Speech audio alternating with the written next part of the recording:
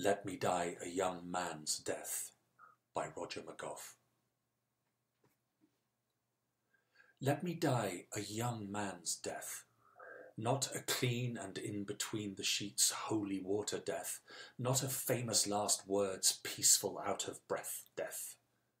When I'm 73 and in constant good humour, may I be mown down at dawn by a bright red sports car on my way home from an all-night party.